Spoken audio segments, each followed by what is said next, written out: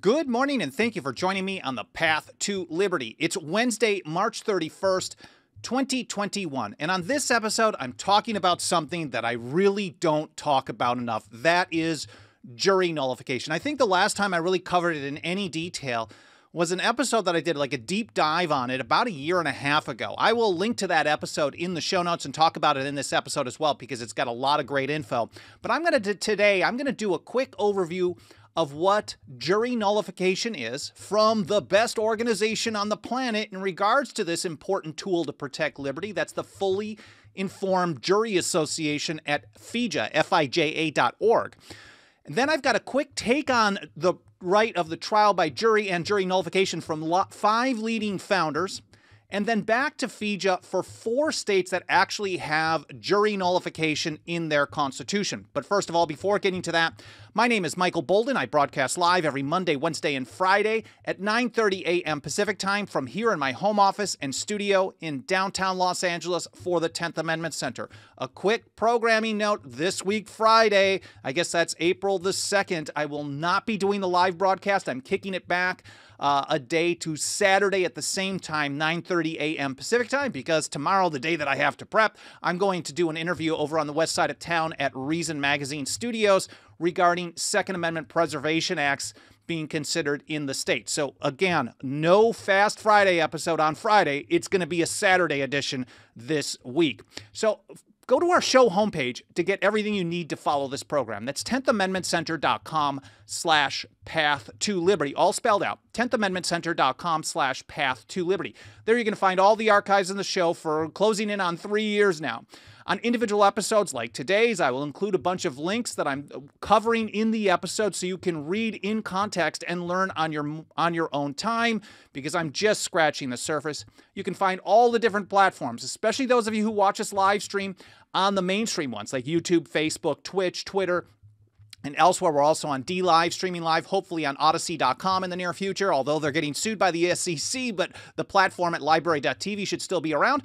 It's decentralized, censorship resistant, so it doesn't matter what the government does. This will be an interesting test for what I've been talking about. But in case we're not on one of those platforms, we're on a bunch of other ones. We also put the archive over at Minds.com, oftentimes over on MeWe. We're on Gab TV, Brighteon, BitChute, BitTube, again, Odyssey, Library, and elsewhere. And we have the podcast edition at Apple, Spotify, iHeartRadio, TuneIn, Podbean, and all the major ones. Again, the show homepage is 10thamendmentcenter.com/path-to-liberty. I want to say a quick hello to everyone out in the live chat as we let people get another moment or two to get notifications to join us for the live stream. DHD Van Horn, Marcus in Wisconsin, Josh for Liberty in South Carolina. Good to see you, Josh. Dixie Strong, good to see you as well. Richard Banks in Fredonia, Kansas.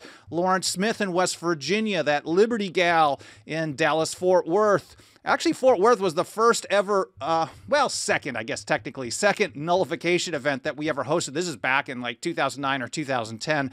Cool place. Blue North Wind, Justin Lee, Dan Reed, Melody, Joe, Nathan, Kelly, Alan Mosley, who I did an awesome interview with for It's Too Late, his late night show, weekly late night show. I recorded that yesterday. I think it's getting released today. DL Neal, Brody, and everyone else. I know I'm missing a few people, but I really appreciate you being here, and I'll look through the comments a little later in the episode and again later on today to see if there's anything that I can reply to or if there are any ideas for future episodes, because I figure I get at least half of them from your comments and your emails at team@10thamendmentcenter.com. Anyways, let's get right to this, and I want to start again. Like I pointed out, I want to start with Fully Informed Jury Association, FIJA.org. It's a great educational resource, and it's a great activist resource if you're focusing on nullification through juries. It's a very, very niche area, but if you think about it, when all the other things that people have done, that have tried to protect the Constitution and the liberty of an individual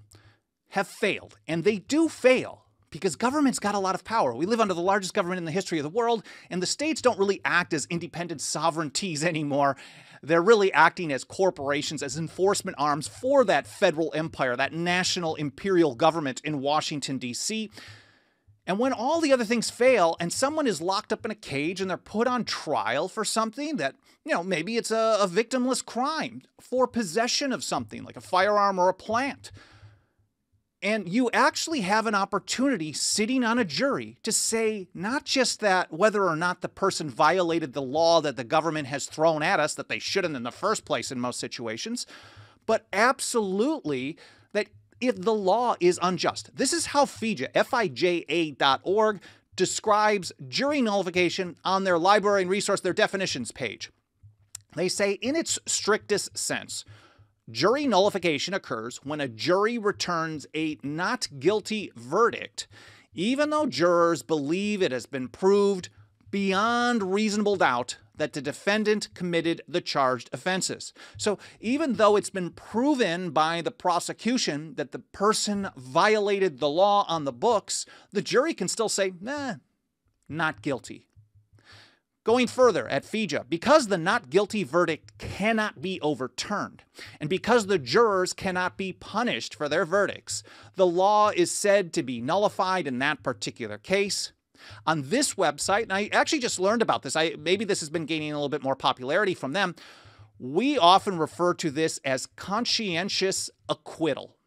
Going a little further, they use the term, you can use the term more loosely or widely, so jury nullification in its strict sense was just what I described. I'll get back to that acquittal definition in a moment, but they say the term is also more loosely used to include a variety of related concepts. The most common such use is including under the umbrella of jury nullification a mistrial that results when a minority of jurors hang a jury with their not guilty votes, even though they believe it was proved beyond a reasonable doubt that the defendant committed the charged offense. So you have the most strict sense of jury nullification where the jury just says, no, we're returning not guilty, period.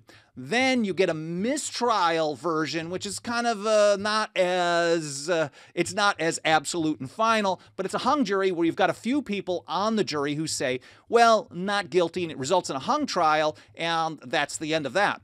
They say here, when there is a mistrial due to a hung jury, the prosecution may or may not retry the case in the future. So it's a good positive step. It kicks the thing down the line, and it may end the case. But the law, they say, can be said to have at least been nullified in the trial at hand. And they also say, here's a third one. Jury nullification has also been used very informally to include a case where a jury couldn't even be seated. And I know a few years ago, few is probably an understatement at this point. As you get older, you notice how, like, you say, 5 years ago really meant 20. But I'm noticing that more and more as I get close to 50 at this point. Anyways, jury nullification has been used very informally to include a case where a jury couldn't even be seated because so many people report during voir dire, I think is how you say it, that they would not convict someone for the offense charged. For example, a misdemeanor for possession of a tiny amount of marijuana. That actually happened in Montana. I'm not sure if it's still happening. I haven't been following the news on this enough.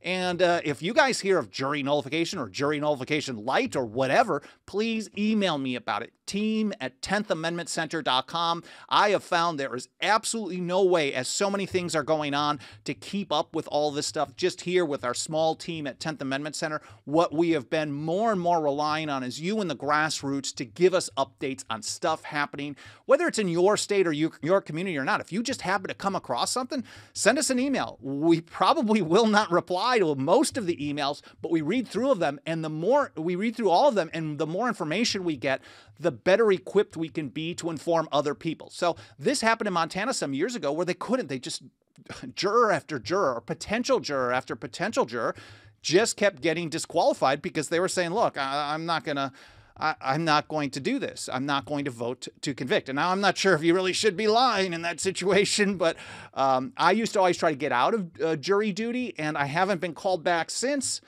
I know it would probably be It's an important thing to do. You have an opportunity to say no to the law on the books, not just to what the judge tells you what to do. And here's how FIJA describes conscientious acquittal. They say it's roughly interchangeably used with jury nullification. They say, while you will still frequently see that term, jury nullification, in FIJA's work, we have several reasons for speaking of conscientious acquittal in addition to or in place of jury nullification. In fact, depending on who you're talking to, you might want to describe things differently. If it's the same end result and someone has kind of a visceral, hated response towards one word or another, some people might hate the term conscientious. Some people might hate the word nullification. Who cares? Describe it in whatever term works for the person you're communicating with. And I think this is a really smart approach. They say the term conscientious acquittal stresses the importance of consulting one's conscience in arriving at a verdict rather than simply unthinkingly enforcing the law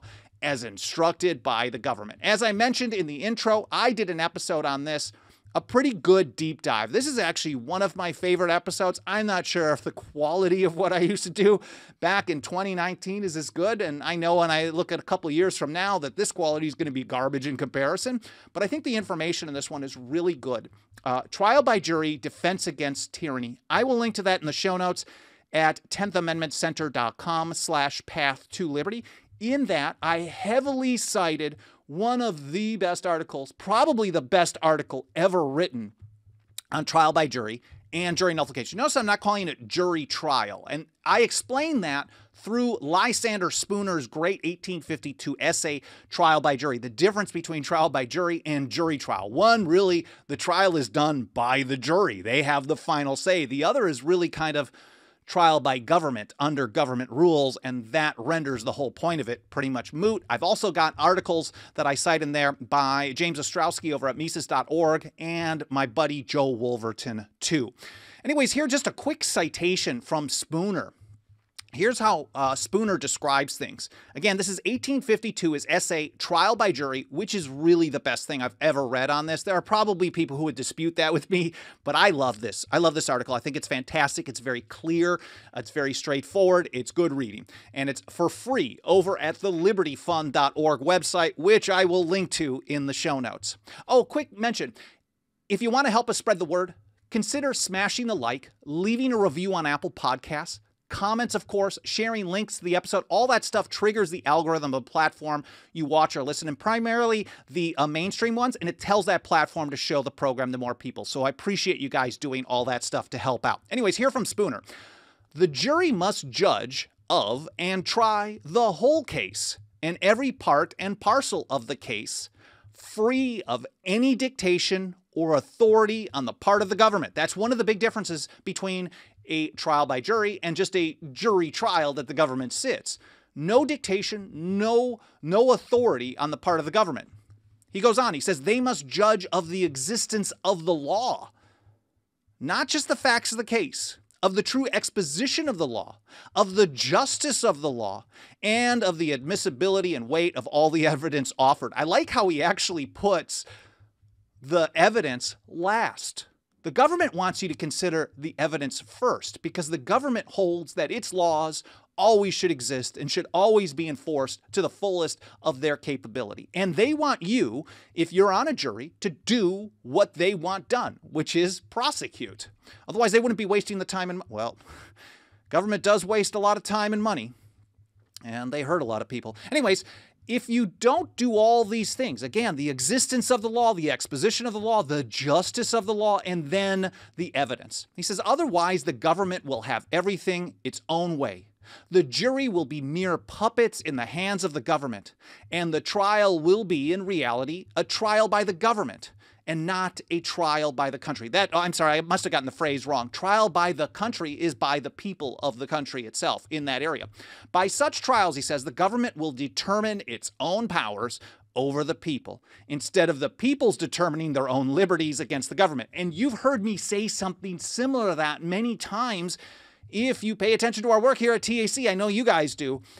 And that is, if you rely on the government to determine the extent of its own powers, you shouldn't be surprised when that power continues to grow, no matter which team is in charge, no matter what kind of checks and balances you have. As long as they determine the extent of their own powers, you will always have bigger and bigger government.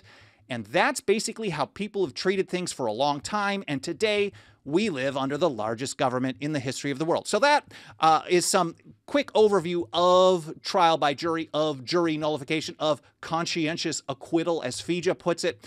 Now, here are 5 leading founders and their thoughts on the trial by jury and jury nullification, which is really hand in hand. Here's Thomas Jefferson in a letter to Thomas Paine. I think about this. I'm like, you don't see a lot of letters from, you see a lot of Madison and Jefferson letters, Richard Henry Lee and Samuel Adams, people who you know are friends.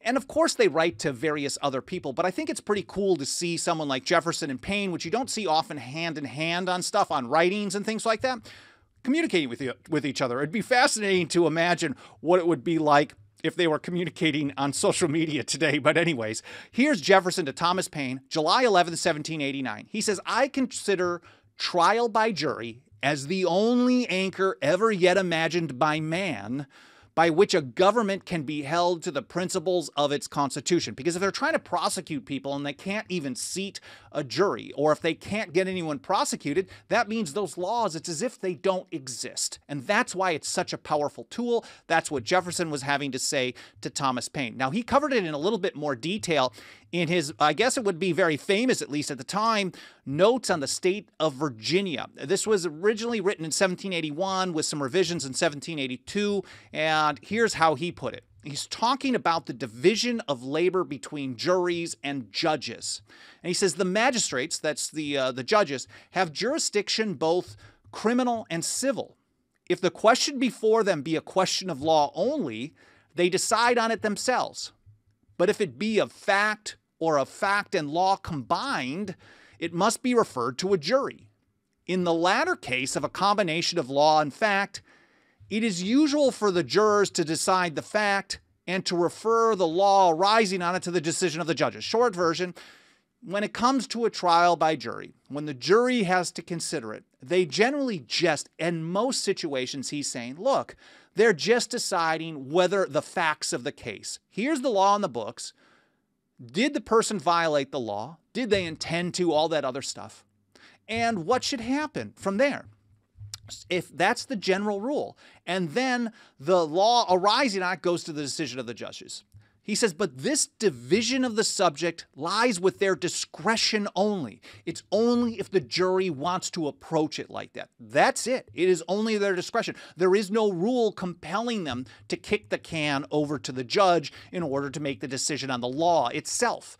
They can, if they want to, judge both the law and the facts of the case. He says, and if the question relate at any point of public liberty, and that's very important. He says, like, if prosecution under this law really affects the general public liberty, or I guess in this case, for me, I would say individual liberty, he says, or if it be one of those in which the judges may be suspected of bias all the time, the jury undertakes to decide both law and fact. And that's how Spooner was describing it some decades later. Just law and fact. I guess it was almost a century when Spooner got to it.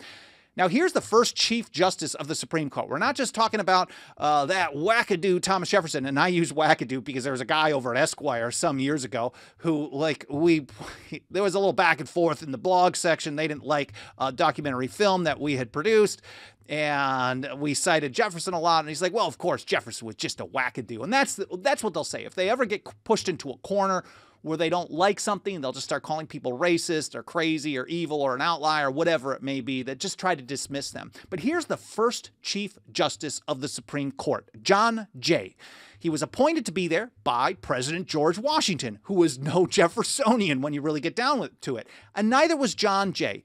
And this was in a 1794 very famous Supreme Court opinion, and this is a paraphrase. He says, the jury has a right to judge both the law as well as the fact in controversy. Now, I would say beyond a right, they actually have a duty to do that, to always consider it. The way Spooner described it, you're not even getting to the fact until the bottom. And in essence, that's basically how John Jay is saying here. I don't think he's being as forceful, but here's the full quote. He says, on questions of fact, it is the province of the jury. On questions of law, it is the province of the court to decide. but it must be recognized that by the same law, which recognizes this reasonable distribution of jurisdiction, you have, and this was he was talking to the jury, you have nevertheless a right to take upon yourself to judge of both and to determine the law as well as the fact in controversy. That's John Jay, first Chief Justice of the Supreme Court. And here from another Supreme Court justice, I think he was like the third one appointed by George Washington. This is James Wilson, and he's often cited as an opponent of nullification. And I think it was more of kind of he was kind of one of the big government guys of the time. He was very influential on ratification of the Constitution. I think he did a lot of important stuff, but if I were to have a one-on-one with him, there'd be a lot of stuff I disagree with. And he's often recognized or pointed to as being kind of an opponent, but I think he also made the case for jury nullification. This was from, I think it was like a law lecture or some kind of instructional thing back in 1790. I know it was 1790, again, from Liberty Fund, from the collected works of James Wilson, Volume 2. He says, suppose that after all the precautions taken to avoid it, a difference of sentiment takes place between the judges and the jury with regard to a point of law.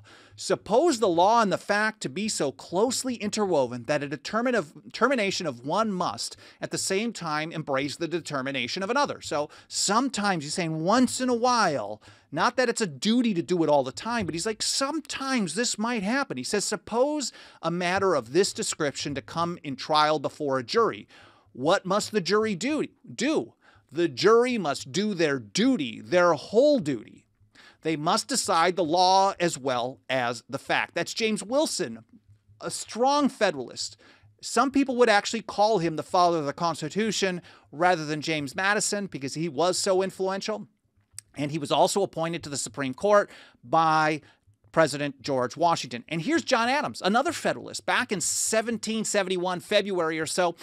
In his own personal diary, here he is talking about these types of things as well. He says it is not only the juror's right, but his duty in the case to find the verdict according to his own best understanding, judgment, and conscience, though in direct opposition to the direction of the court. So again, rejecting what the court orders and decide on one's own conscience. And I like how Fija talks about this as based on one's own conscience, because we can go all the way back to John Adams talking about it in that way as well. My favorite quote ever on jury nullification comes from Theophilus Parsons, because it's kind of like a 1, 2, 3 punch talking about what happens when the federal government goes beyond the limits of the Constitution. This was in the Massachusetts Ratifying Convention in early 1788, sometime late January. I think it was 22nd or 23rd in the debates. Parsons was basically like one of the leading lawyers in Massachusetts. He was a Federalist in support of ratification.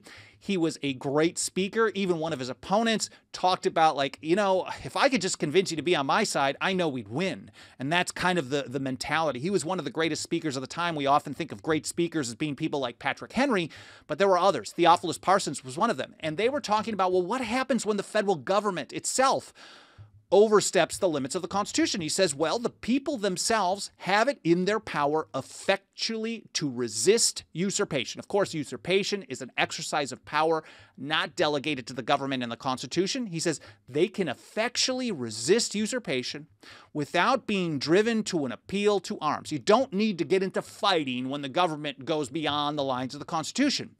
He goes on, he says, an act of usurpation is not obligatory. It is not law. And any man may be justified in his resistance. Anyone can resist an act that is outside the Constitution morally. He's talking about justification, moral, philosophical, and based on principles, based on the Constitution itself. Anyone is justified in that. He says, let him be considered as a criminal by the general government.